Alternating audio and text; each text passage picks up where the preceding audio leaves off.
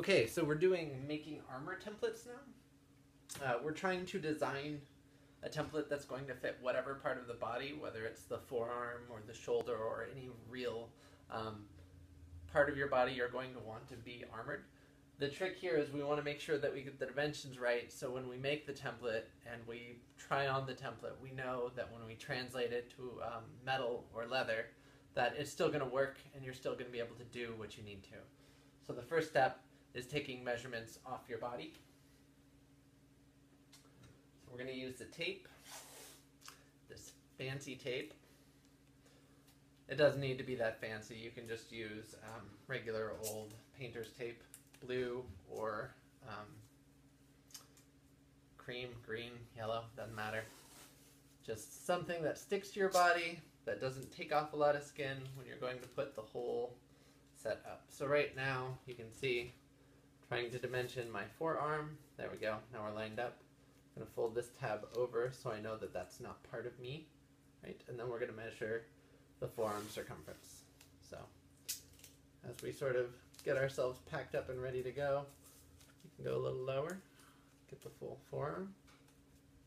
So now you can see that we have our dimensions here, and on the opposite side of the forearm here and the forearm here, it's open so we can fit our forearm in our template. Okay. So now you want to take these dimensions off and place them on your board so you can see what you're doing. Obviously you would be doing this on a table. So is it 7? There we go. And you want to label your components, okay? So things you won't remember later is this is my forearm length and this is my forearm circumference. If you don't label them, you're going to go, oh God, I measured it, but I don't know what it is. So let's write that down. This is forearm circumference. We're just going to write circ, and this is forearm length. Forearm length, like so. And then we're also going to need the wrist circumference.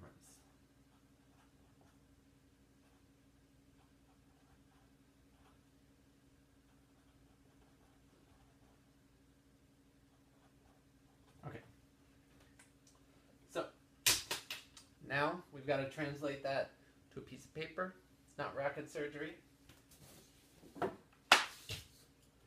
we'll just put paper on the board so you can see what's happening. Separate these out. So I usually start with the forearm at the bottom. And make sure to fold it in half so I know where center is. You're going to need to know that when you take your length down. Like so. And I'm putting a strong indicator so you can see where the center line actually is, right? Then we're going to take our forearm and we're going to line that up with the center, like so. Forearm lined up with center, like so. We're going to take our wrist circumference, fold that in half as well. And then so you can see this is where our line is, right there. Okay.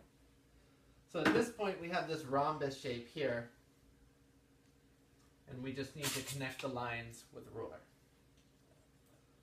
Like so. And like so. Right.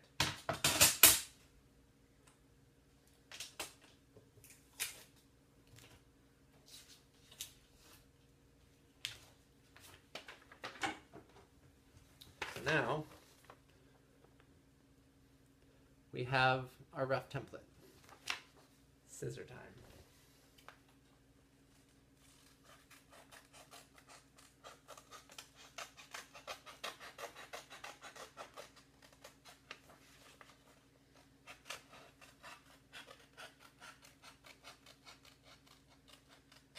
I always round the corners on these. I used to leave them square, but as you realize when you're wearing armor, sharp corners tend to stab you. You don't want to incorporate that into your design unless you're making a very stabby death type piece of armor. So this corner is rounder than this corner. You can check that by folding it in half. If you want it to be mirrored, you can, and trim it all at once. Humans are not symmetrical. Right there. Thank you. Humans are not symmetrical. We wish we were. We're totally not. When you bend this way or that way, different sections of your forearm are going to be bigger. They're going to favor the interior more than the exterior on some parts of your body. So just know when you put it on, you're actually going to put it on.